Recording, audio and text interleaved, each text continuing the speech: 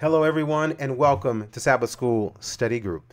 This is a ministry of change ministry, and our desire is to lift up Jesus, and we do that by the study of the Word of God, because as we study the Word, that Word changes us. And speaking of changes, that's what the focus of this lesson today is. How because of what Jesus has done, and when we not just believe or know, but accept that internally in our lives, we are a new creation. Daily, we are made over in his image. And so that drives us then to daily boast, to daily testify to the work he's doing in our lives. And so that's why we're here today, to understand why this new creation concept is the spark to this boasting in Christ. So Lord, we want to pray now that you would speak to our hearts and help us to understand this truth so that we can receive this triumph. In Jesus' name, amen. Galatians 6:14 is our main verse for the week, and it says, God forbid that I should glory, save in the cross of our Lord Jesus Christ, by whom the world is crucified unto me, and I unto the world. Take note of the last half of this verse, by whom, because of Jesus and his work, the world is crucified unto me, and I unto the world. Now, these are our anchor texts. These are the verses that we're going to look at for this lesson today, starting in Galatians and going all the way back to the Old Testament to, again, see the promise of God as our creator. So of the big three, the first point for the day is that to understand that the failure of, quote, circumcision is in our application, not in its meaning. Circumcision was the rite given to Abraham to symbolize that he belonged to God. He was putting his faith in God to fulfill his promise. In the same way, he, his house, and all his descendants exercised this rite. And the Bible does not speak against it as the act itself is being bad. It's when the act replaces the actual experience of salvation. See, when Paul says, behold, I say unto you in Galatians 5, that if you be circumcised, Christ shall profit you nothing. He's not saying that circumcision is bad. He's saying that if you're using circumcision in place of believing in Christ, that's a fail. Down in verse 4, he says, Christ is become of no effect unto you. Whosoever of you are justified by the law, you're fallen from grace. Is this Paul saying now that the law is ineffective, the law is done away with, or no good? Absolutely not. What he's saying is that if you're using the law as the means to salvation, that's not grace. That's a fail as well. And when Jesus speaks in Matthew 23, verse 27, woe unto you, scribes and Pharisees, hypocrites, for you're like unto whited sepulchres, which indeed appear beautiful outward, but are within full of dead men's bones and all uncleanness. Jesus is not speaking against the virtue of the outward beauty, being a clean whited sepulchre. What he's speaking against is if you have this outward cleanliness, but then this inward darkness.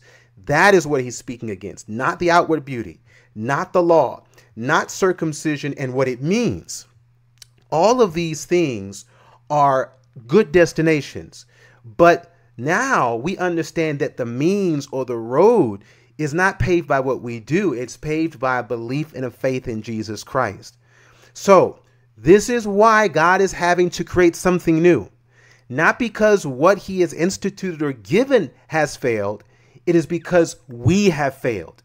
We are duplicate. We are hypocritical. We have broken the law. We have taken circumcision and embraced the symbol and missed the whole gift of salvation. So now when we go to the second point, when we understand God as our new creator, what justification does, it declares me clean inside out. This is why it goes to a level that circumcision, the law, and even outward religiosity cannot go. Because in Galatians 6:15, for in Christ Jesus, in Christ, neither circumcision availeth anything, nor uncircumcision. So circumcision, okay, so he's throwing out of the way. He's throwing away legalism. Well, not even uncircumcision, okay? He's throwing away lewd living. In other words, living in the flesh, living on your own terms and doing whatever you feel like doing. The gospel throws both extremes away and presents the concept of being made a new creature. When you are a new creature, you don't even need circumcision, and you won't live in uncircumcision because you're a brand new you. 2 Corinthians 5:17 says that if any man be in Christ, he's a new creature. Old things are passed away, and look, all things are become new. You know when you've gotten something from the store because of the bag. That is a part of the experience, especially for the ladies. When you go to a store, imagine if there were no bags. I'm not just talking about from the convenience standpoint, but they just gave you whatever it is you got and you're just carrying it around. Nobody would really know if what you have is new or old, yours or stolen. But when you're carrying it in that bag and it has that name and that label on it, it lets everyone know I have something new. And it's no different in our spiritual experience. We are in a new bag. And when people see us, they don't see us. They see the label on the bag. They see the mark. They see the hand of God, the fingerprint of grace on our lives. So this is why Jesus says to Nicodemus, he answers and said, verily, verily, I say unto you, the gateway, the door to boasting in Christ, except a man be born of water and of the Spirit, he cannot enter into the kingdom of God. Because that which is born of the flesh is flesh, and it will always be flesh. This is what the hypocrites were dealing with in Matthew 23. They were trying to stay in the flesh, but tape or stick a new label on the front. And God says it doesn't work that way because verse 6, that which is born of the Spirit is spirit. Marvel not that I said unto thee, ye must be born again, a new start. And the wind blows where it listeth, and thou hearest the sound thereof, but canst not tell from whence it cometh and where it goes. So it is with everyone that is born of the Spirit. You can see the effects of God in the life by how the person lives. Even better said, how that person loves. Here's a picture of the 1 millionth Porsche 911 rolling off of the factory floor. And one way that you know this Porsche is different is, well, because I'm telling you.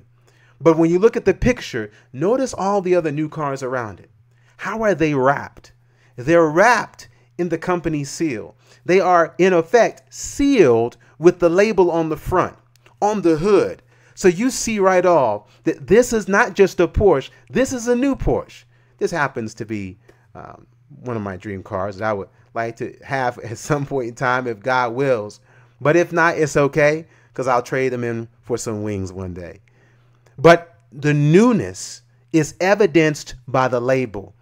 And so you expect it to run well. You expect it to run new. You expect it to behave a certain way. In the same way, this new car is just a poor but I guess okay reflection of the real newness that God wants to manifest in our life the moment we receive Jesus Christ.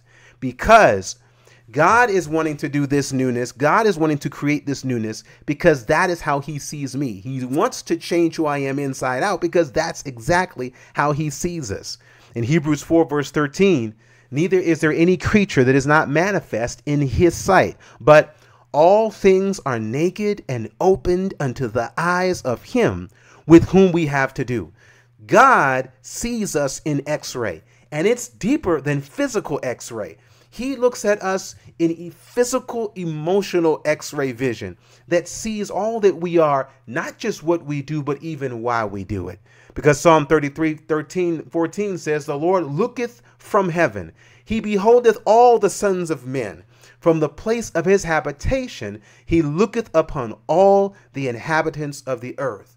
God is able to see the entire habitation of the earth. He looks out and he's able to see on this expanse all of the children that he has created. And he sees them, again, not just in their physical state, but even in our emotional, spiritual state. From the inside out, God sees us from his holy habitation. And 1 Chronicles 28:9 says, and thou, Solomon, when he's speaking to him, know thou the God of thy father, and serve him with a perfect heart and with a willing mind. Because, or for, the Lord searcheth all hearts, and understandeth all the imaginations of the thoughts. So if you seek him, he'll be found of thee. But if you forsake him, he'll cast you off forever.